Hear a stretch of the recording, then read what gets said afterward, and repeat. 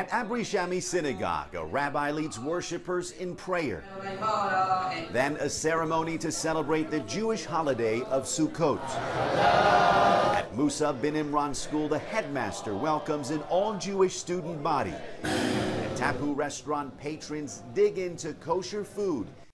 And at this intensive care unit, nurses tend to patients at a charity hospital founded and run by Jews.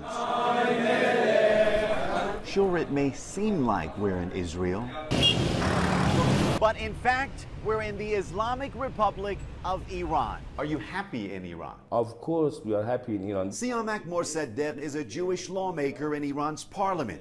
In his office, Moses on one wall, Iran's supreme leader on the other. Are you under any pressure to stay in Iran? There is no specific pressure for the Iranian Jew. Would you prefer to live anywhere else other than Iran? I only prefer to live in Iran. If you're not familiar with Middle Eastern history, you may be surprised to learn roughly 10 to 20,000 Jews live in Iran, according to the Jewish community. Most of them born and raised here.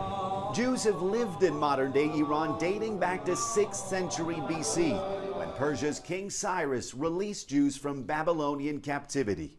Some estimates show Iran has the second largest Jewish population in the Middle East outside of Israel.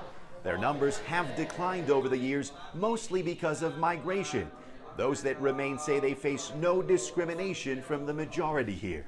Here they show a lot of respect for Judaism, says Shahnaz Rehanian. It's better than many other places.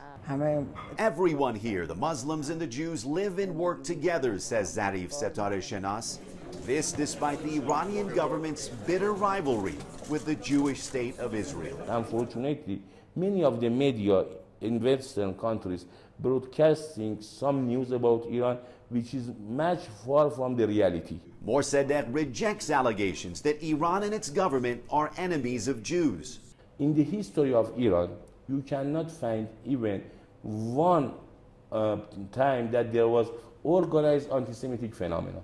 Morsadegh says what Iran opposes is the Israeli government's Zionist policies, an occupation of Palestinian land. There is a great difference between being a Jew and being a pro-Israeli or Zionist. I think that the behavior of Israeli regime is not in the direction of Torah and Talmud teachings. Iranian law says it's illegal for citizens to travel to Israel and come back. But community leaders say the law has yet to be enforced. Some Jews here say they've traveled to Israel, but home remains Iran. Reza Sayah, CNN, Tehran.